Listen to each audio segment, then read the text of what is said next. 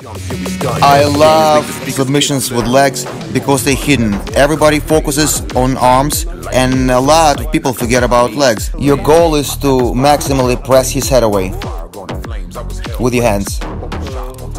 And you want to get closer to his hips. Right here. Both legs sideways. And after you're there, you can triangle your legs if you want. If there is no jacket, just press him away with your forearm. And he's pressing on you, push and swing. Do not stop swinging until you get to the sideways position, until you get here. And in order to finish, we elevate the hips. Rolling towards the head, because we have a handle.